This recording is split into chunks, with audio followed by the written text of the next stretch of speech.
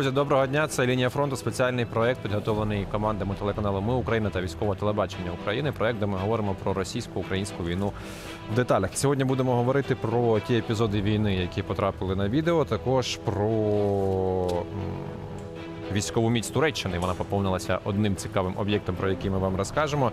Ну і про те, як протистояти російським загрозам Україні з повітря, які останнім часом, на жаль, посилилися. Ну а наразі наша перша рубрика «Лента за лентою. Найцікавіші відео з мережі». І перше епічне відео – це «Повага та честь». Відео з Великої Британії, де проводжали українських військовослужбовців, які проходили навчання. Ми бачимо живий коридор з британських військовослужбовців та, вочевидь, цивільного персоналу, які от такий спосіб проважають хлопців наших та дівчат, напевно, які там навчалися. Ну, хтось може сказати, що це стандартна процедура виконання військового вітання, але я думаю, що цивільний персонал точно ніхто не змушував проводжати наших військових оплесками і розгортати прапори України. Вочевидь, наші військові цього заслужили.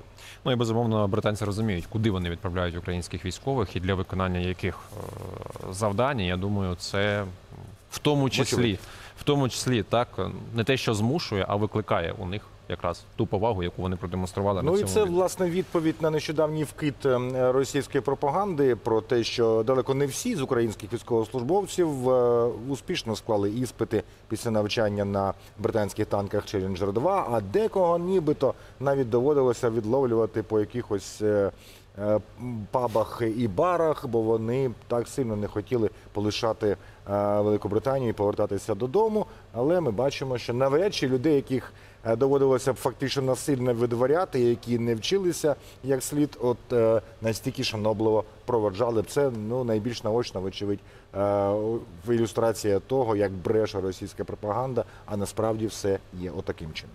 І поки одні українські військові навчаються, інші вже вміють, і вміють давно, вміють працювати по російській бронетехніці з сучасними видами озброєння. От, наприклад, робота з Джавеліном від 59-ї окремої мотопіхотної бригади імені Якова Гандзюка. З кожним пострілом мінус одна одиниця техніки разом з екіпажем, пишуть бійці.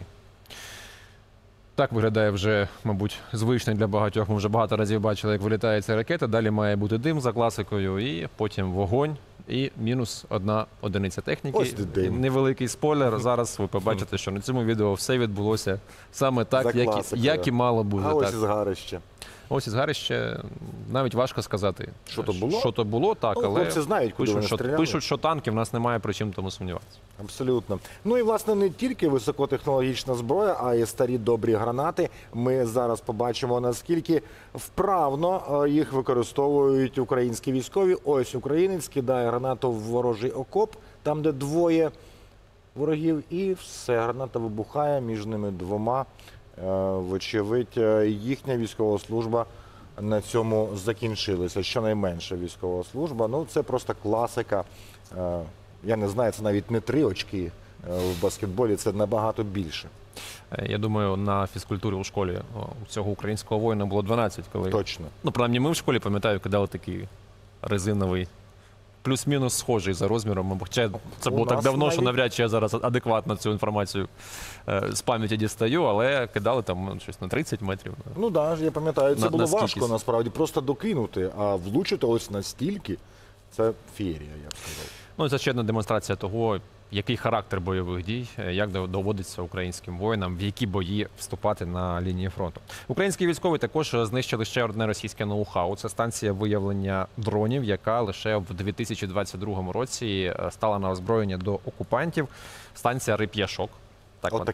Так вона називається. Ну, мабуть, що вона притягує дрони. Що, ну, не знаю, не будемо так шукати логіку там, де її немає. 30-та бригада її виявила, 45-та бригада її накрила з 3 топорів, яких називають М777. Оце ми бачимо, да, цю таку штуку. Вона не дуже габаритна.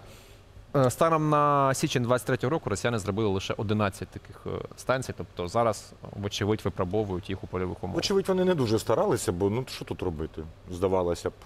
Ну, слухай, якщо її знайшли і накрили артилерією, мабуть, це була бажана ціль. Звичайно, я про те, що якби вони старалися краще, то зробили більше, але на наше щастя, вони не спромоглися на це. Але разом з тим, оскільки ця війна показує важливість застосування дронів і в сучасних бойових конфліктах, і в конфліктах майбутнього, будуть розвиватися і технології з протидії цим дронам. І от росіяни свій реп'яшок зараз тестують, поки особливих результатів немає. Та й складно тестувати, коли їх знищується більше, ніж виробляється в умовах реальних бойових дій. Далі про реальні бойові дії поговоримо у рубриці «Територія війни».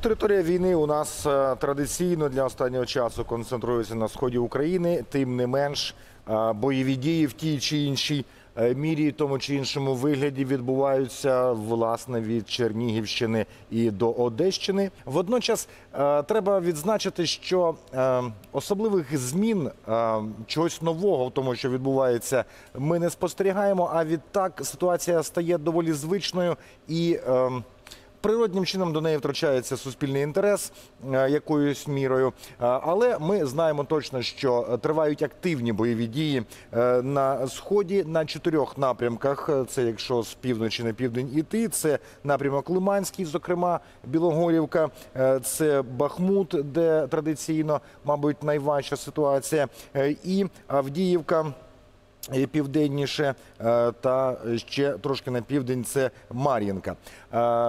Що відбувається цими днями в Бахмуті та північніше його, ми зараз поговоримо про це з речником Східного груповання військ Сергієм Череватим. Пане Сергію, добрий день. Добрий день. Пане Сергію, я перед цим казав, що немає великих змін, тобто про те, що напруга велика на фронті, в цьому ми можемо не сумніватися, але якихось відвертих новин немає, змін чогось, чиїсь тактиці або територіальних змін, і тому поступово втрачається суспільний інтерес. Насправді все-таки, чи є привід для цього зниження суспільного інтересу, чи ситуація і досі на Сході лишається дуже-дуже напруженою? Так, вона надзвичайно напружена. В нашій зоні відповідальності це 2 напрямки – Бахмутський і Лимано-Куп'янський. Лимано-Куп'янський відрізняється тим, що там діє регулярне військо окупанта, і тим, що він там, це рекордсмен, це напрямок по використанню артилерійських засобів і реактивних систем залпового вогню. Також цей напрямок відрізняється тим, що уже більше місяця, напевне, точно, там вони застосовують техніку броньовану, в тому числі там було, ну і наші військовослужбовці активно її нищуть. А ворог там, можна сказати, більш так по правилам класичних застосування підрозділів діяв, аніж на Бахмуті, де діє головною, все-таки, не дивлячись на втрати, головною такою рушійною силою у ворога атакуючи залишається угруповання Вагнера. А загалом динаміка втрат живої сили окупантів і техніки, можливо, їх яка зараз? Ми бачимо просто, що в їхньому інформаційному просторі почали дедалі частіше говорити, бідкатися, скажімо так, про великі втрати. Таке враження, що вони ось нарешті помітили, коли ці втрати перевалили за 170 тисяч. Так, втрати просто колосальні, як для будь-якої сучасного війська. Ну, можна сказати, що тільки на Бахмутському напрямку щодоби або в районі сотні, або, як правило, понад сотню тільки вбитими щодоби. І йдеться лік на такі цифри. І плюс поранених, як правило, стільки ж і більше. А ми знаємо прекрасно, який у них рівень тактичної медицини, так що з цих поранених ще багато також потім доповнюються ряди. Тому, якщо більш того говорити, якщо говорити про угрупування Вагнер, враховуючи, що у них зараз проблеми з поповненням зв'язниць, то якщо вони продовжать таку практику, я не думаю, що в середньостроковій перспективі десь можна буде говорити про кінець безславної історії цього терористичного угрупування. Тому що немає звідки поповнюватися, втрати щоденні. Тактика їхня не міняється, це постійні оці, як аналітики західні назвали, м'ясні штурми, тобто малими групами постійно виснажувати нашу оборону. Відтак по ним наші військовослужбовці б'ють всім, чим можна. обороняючийся, він завжди має перевагу над тим, хто наступає, а особливо, коли це настільки інтенсивні атаки і не настільки вони без підтримки якоїсь серйозної броньованої там техніки. Відтак втрати дуже-дуже серйозні. Повідомляється останнім часом, що дедалі частіше через великі втрати вагнерівців в Бахмуті і навколо нього використовуються регулярні підрозділи. Це якось відрізняється їхня тактика, можливо, використання бронетехніки і таке решта, бо яким чином вони ж, в принципі, всі однакові на вигляд, напевно? Так, сказати, що там якісь суттєві зміни тактики, ні. Тим більше під час боїв вже в самому Бахмуті, це в міській забудові, це в будь-якому випадку це невеликі тактичні групи, які намагаються просовуватися, підтримуючи одна одного. Тому ми за останні десь тиждень-два помітно, що з'являється там бронетехніка, і, зокрема, те, що десантники, ми декілька, сьогодні я теж назвав, що бойова машина десанту підбита була, і ми вже на протязі декількох тижнів спостерігаємо, що іноді з'являється там ця техніка, ці підрозділи повітряно-десантних військ. Правда, ці підрозділи повітряно-десантних військ – це не той хвальоний, розхвалений там в фільмах і їхніх роликах десант, які там суперпрофесіонали, які все життя цьому присвятили, а вони значною мірою укомплектовані з краще, чи дещо краще, чи дещо гірше, але підготовлених, але мобілізованих. Тому що ви правильно назвали втрати, вже сьогодні Генеральний штаб показав більше 180 тисяч окупантів знищено. Це, по суті, все угруповання вторгнення, яке вони найбільше, яке вони готували, там більше 170 тисяч, здається, було. І враховуючи, що, наприклад, на той же Київ, одною з головних ударних сил, це були саме повітряно-десантні підрозділи, і одні з найкращих. То саме тоді вони і зазнали значних втрат, і зараз це вже значною мірою доукомплектовані мобілізаційним ресурсом їхнім підрозділом. А наскільки активно застосовують авіацію зараз поблизу Бахмута, враховуючи, що понеділок, тобто 10 числа, була інформація про збиття? Дещо активніше намагаються застосовувати, але, як правило, це ж і раніше вони використовували або штурмову авіацію, або армійську авіацію, гелікоптери. Зараз додалось те, що вони з дальньої відстані, там десь понад 50 кілометрів, запускають ФАП-500, до яких приробили крила і навігатор GPS, типу керованих бомб. Але тут та інша авіація не стала якимось таким рішучим фактором, який суттєво допоміг. Та вона дошкульна, іноді, але в основному, коли наведеться удари некерованими ракетами, то набагато дошкульніше, набагато фактор, з яким ми рахуємося, це якраз артилерія. І навіть те, що командувач говорив, що сирійський варіант, ви бачите, правильно показуєте міста, що Бахмут, яке знищено фактично, як і багато інших міст, то тут саме його розбирає більше артилерійським вогнем, реактивними системами залпового вогню, яких, на жаль, у них є ще можливість концентрувати на тих напрямках, які для них пріоритетні. Дякуємо за ваш час. Сергій Череватий, речник Східного групування військ ЗСУ, про ситуацію довкола Бахмута, зокрема, детально нам розповів. А ми детально поговоримо ще про те, як захищатися нам від тих ФАП-500 і інших керованих авіабомб, які росіяни останнім часом достатньо активно почали використовувати і на сході, і на півдні нашої країни. Але перед тим... Я підіб'ю, мабуть, якийсь підсумок, і ми почнемо нову рубрику. Я також нагадаю, що крім, власне, бойових зіткнень, на всій протяжності лінії фронту і кордону з Росією щодня відбуваються обстріли артилерійські, з реактивних систем залпового вогню, атаки авіації, безпілотників, хоч трохи, але намагаються вони дошкулити. Це, я ж кажу, від Кінбурзької коси на півдні і до Чернігівщини на півночі. Щодня від 8-9 регіонів областей України зазнають цих обстрілів. Щодня десь гинуть люди або принаймні зазнають поранень. Тому ситуація насправді не така, можливо, спокійна, як комусь останнім часом здається. Ну і хоч миру, готуйся до війни. І зараз, не знаю, до війни чи до миру активно готується, зокрема, Туреччина, яка ввела в експлуатацію свій найбільший військовий корабель, про який ми поговоримо далі в рубриці ВНТ.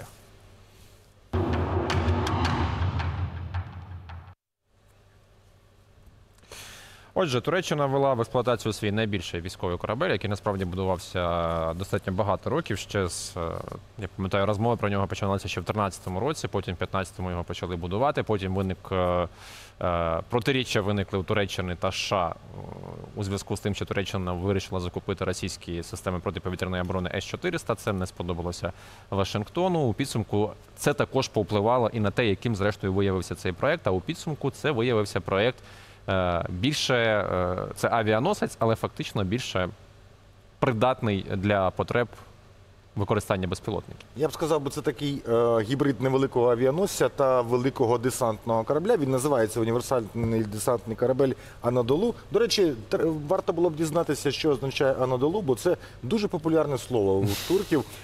Зокрема, так називається їхнє державне, якщо я не помиляюсь, інформаційне агентство. І навіть марка Круп в наших торговельних мережах турецька теж має назву Анадолу. Тому щось таке дуже універсальне, прямо як цей корабель. І з нами на зв'язку Валерій Романенко, авіаційний експерт, провідний науковий співробітник Державного музею авіації. І, пане Валерію, добрий день. Доброго дня. Доброго дня. Давайте поговоримо про це диво турецької техніки. Якщо я не помиляюсь, там мали базуватися якісь літаки чи гелікоптери на ньому за проєктом. Чи я помиляюсь? Це універсальний корабель, який, в залежності від того, що надбудують над поверхнею води, скажімо так, на верхній частині корабля, може бути або легким авіаносцем, здатним нести, спочатку його орієнтували під 12 винищувачів 5-го покоління F-35. А якщо, також його можна збудувати як десантний корабель-док. От ви бачили тільки що на відео, значить, в кормовій частині відкриваються такі ворота, корабль трішечки притоплюється і туди своїм ходом запливають десантні катери. Це от що таке корабель-док.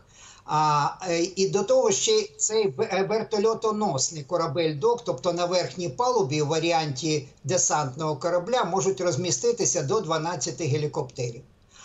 Оскільки дійсно в 2019 році Туреччина закупила російський комплекс С-400 і її, так би мовити, попросили з програми F-35, тому зараз на цей корабель планується базувати нові турецькі безпілотні винищувачі «Кізільма», а також найновіші їхні безпілотні літальні апарати «Акінджі». А що це за машини? Наскільки це рівноцінна заміна F-35 і оці безпілотники? Ми розуміємо, що, напевно, це перший у світі авіаносець для безпілотників, але чи це рішення свідоме, чи, а що робити? Звичайно, вимушене, бо F-35 – це F-35, його нічим замінити не можна. Але, як нема, значить, гербової, то пишуть на простій, так? Тому зараз турки швиденько переробили проєкт під базування, власне, безпілотних літальних апаратів, бо це, F-35 – це F-35, а безпілотники – це майбутнє бойової авіації. Тому вони йдуть нога в ногу з провідними державами, в них великі успіхи, наприклад, в розробці, власне, винищувачів 5-го покоління, і взагалі 23-й рік турецькі медіа, турецьке керівництво Туреччини вважає, що це буде аерокосмічний рік для Туреччини, бо мають бути реалізовані багато нових проєктів в галузі авіації, як пілотованої, так і безпілотної, і в галузі, звичайно, авіаційних озброєнь. А от ми нещодавно бачили інформацію про те, що запустили успішно гіперзвукову ракету з безпілотника саме «Акінджі». Це наскільки великий, це вже не перше випробування успішне, там просто подовжили дистанцію.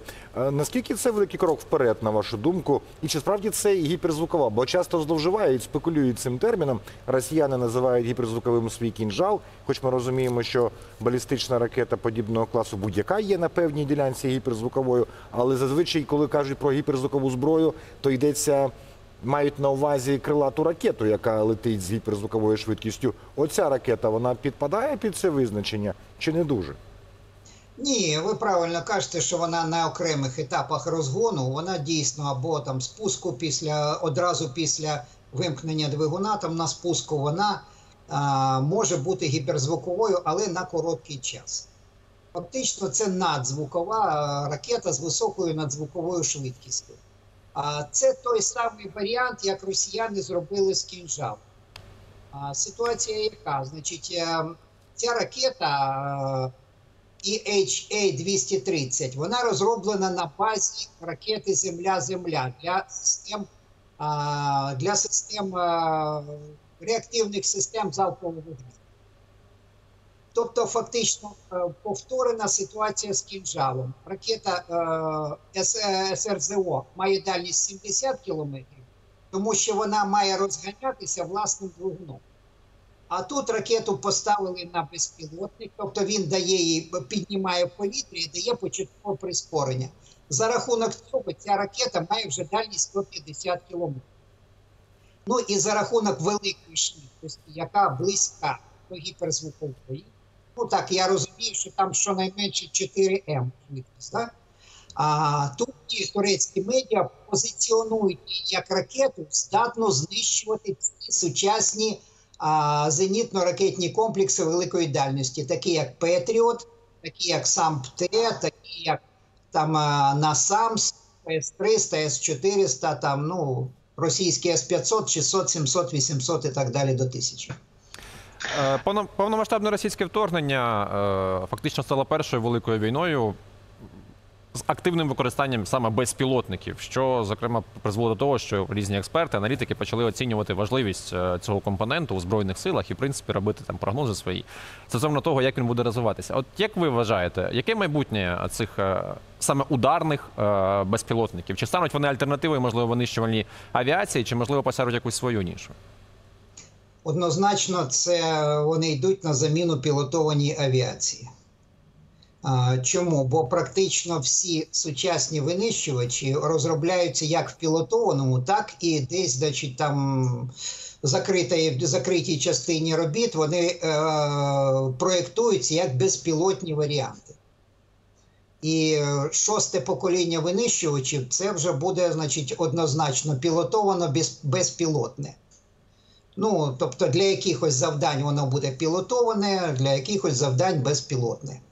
От. І було використання штучного інтелекту, наприклад, на винищувачі F-16. Ну, може рік тому десь, значить, проведено 5 повітряних боїв між двома винищувачами F-16. Один пілотував штучний інтелект, другий – людина.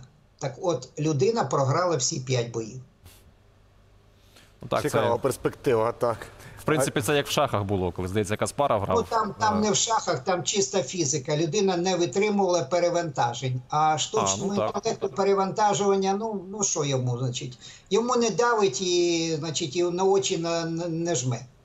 Да? І він собі працював на максимальних перевантаженнях. Це значить, він виконував максимально ефективні маневри. І на цьому, значить, ну, людина не змогла знайти протидію за час коротких повітряних боїв. Може, людський інтелект щось підкаже там в майбутньому, але поки що рахунок за штучним інтелектом. Тобто навіть не дрони стають альтернативою авіації, а авіація стає, по суті, дронами у зв'язку з очевидними перевагами, які надає така модель їх використання. Дякую за ваш час. Я ще хотів запитати, з вашого дозволу, про дуже важливий, як на мене, момент. Це оцей безпілотник турецький, знову ж таки, повертаючись до успіхів Туреччини, Кізілельма, чи якось він там називається.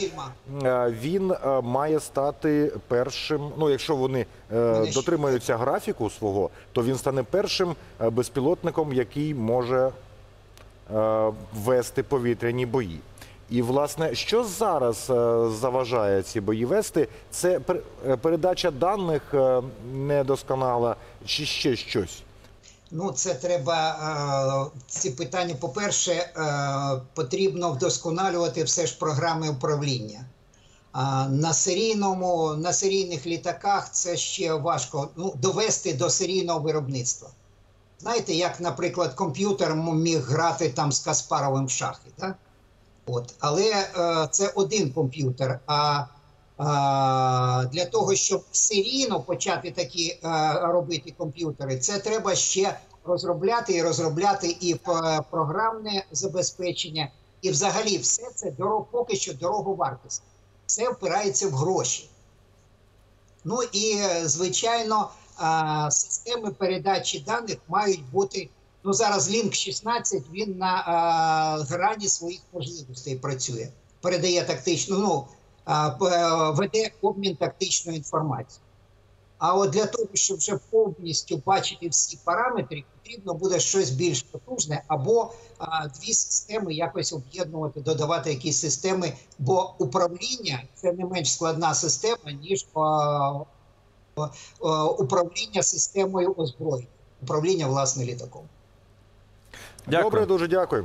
Валерій Романенко, авіаційний експерт, провідний науковий співробітник Національного музею авіації, був з нами на прямому відеозв'язку і розповів про своє бачення перспектив розвитку безпілотників і безпілотної винищувальної авіації. Як бачимо, що це майбутнє, і рано чи пізно перестануть пілоти фактично сідати в літаки. Дуже модна тема штучного інтелекту також втручається. Але перша країна, яка зробить управління системами на полі бою, тобто я маю на увазі якусь мережу управління за допомогою штучного інтелекту, мені здається, її армія може стати непереможною, враховуючи, з якою швидкістю і яку кількість даних здатні обробляти ці алгоритми для того, аби ухвалювати ті чи інші рішення. Але побачимо. Зараз це виглядає як фантастичне кіно, хоча дрони колись теж фантастикою здавалися. Я думаю, якийсь би Гітлер за них душу продав, щоб мати зв'язку дронів та артилерії. Рухаємося далі. Далі будемо говорити про повітряні загрози, як нам від них захиститися, а зокрема від керованих авіаційних бомб, які активно почали використовувати росіяни.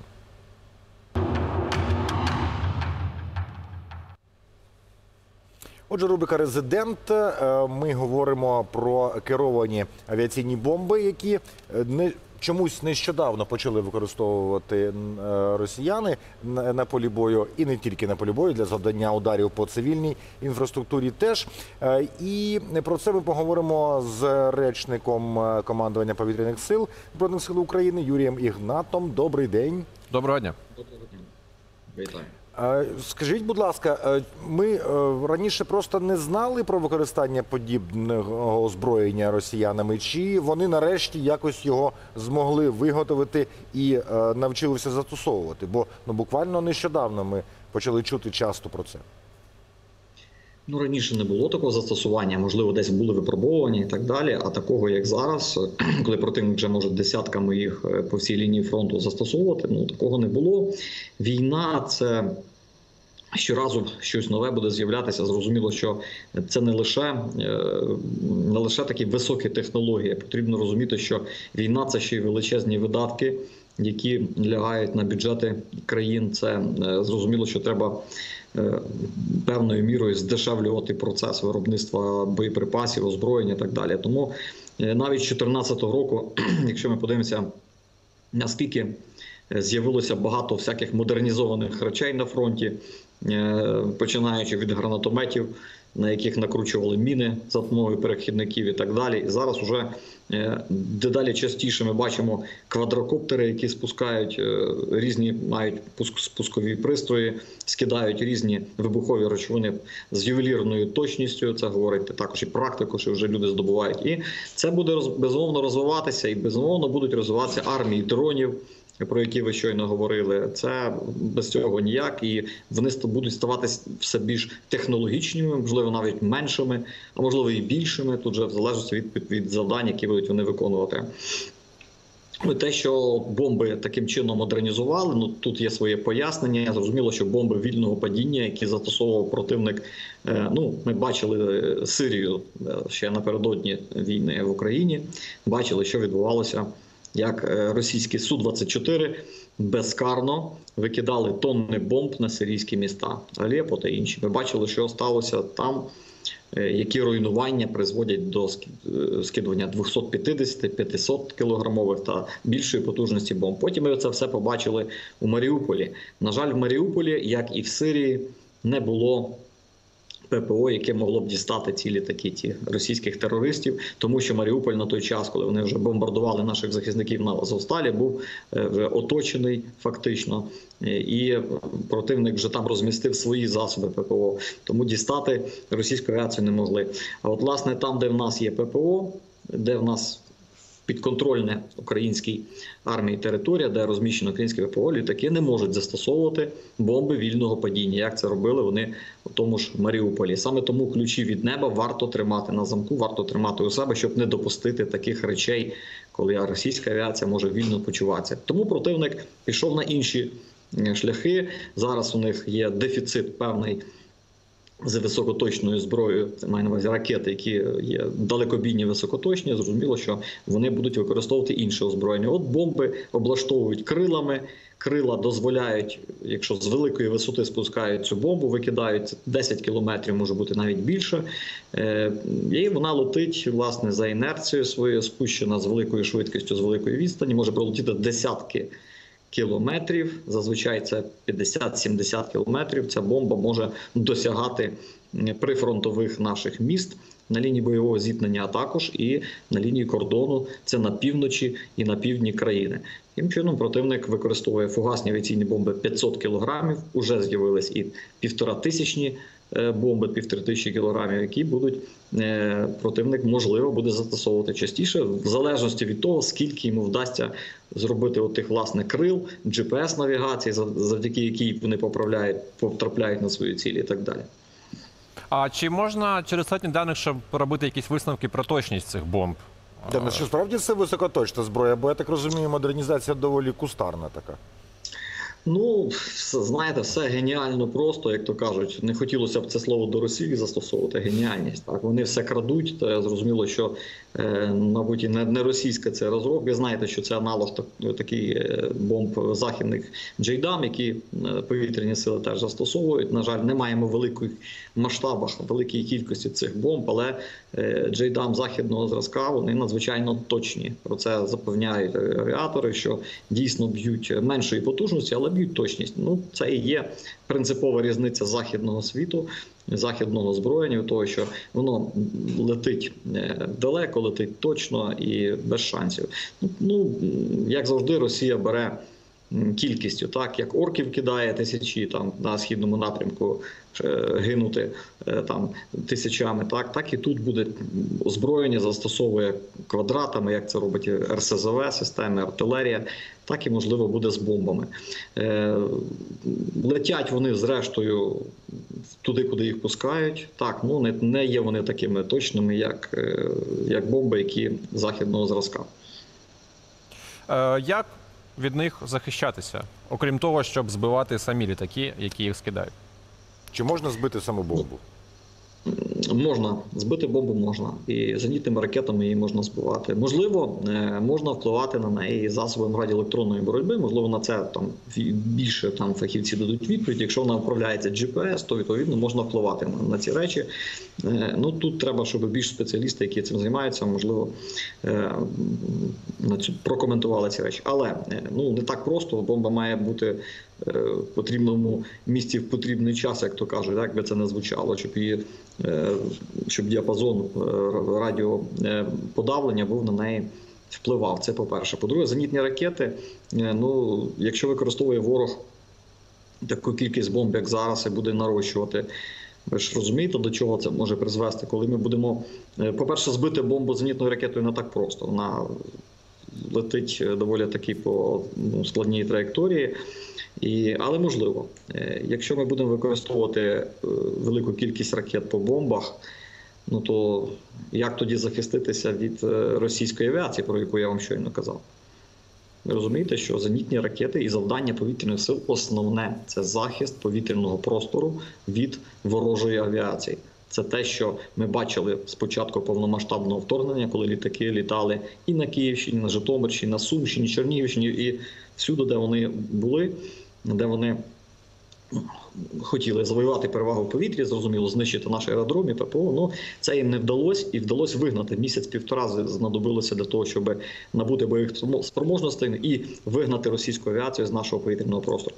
Таким чином, на сьогоднішній день потрібно дійсно думати про захист, укріплення повітряних кордонів, посилюватись західними системами, збивати, ви правильно зауважили спочатку, потрібно носії, саме носії, літаки. Чим збивати? Далекобійними системами ППО, а також літаками F-16.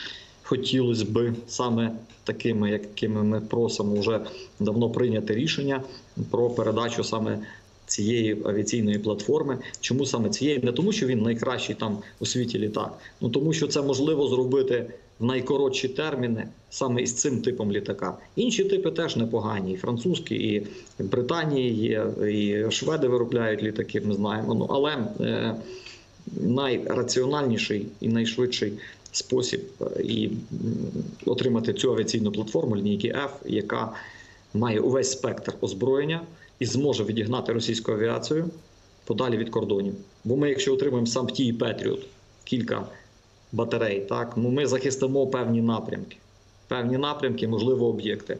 А що робити з іншою територією? Противники, нагадаю, застосовують ці боєприпаси, починаючи від Сумська, Чернігівської області і аж до Одеси по кругу. Тому потрібно нарощувати і підтримувати нашого командувача повітряних сил генерала ЛЕНТА Миколу Лещука, який закликав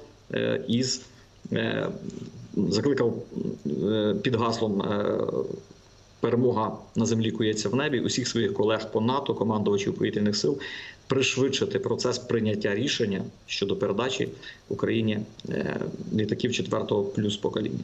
Дякуємо дуже. Залишається вірити, що ці заклики дійдуть до правильних вух, душ, сердець і умів для того, аби було ухвалено єдине правильне рішення у цій ситуації. Дякую вам, Юрій Ігнат, речник командування повітряних сил України, про керовані авіабомби, які застосовують росіяни. Застосовують віднедавна, але вже достатньо активно.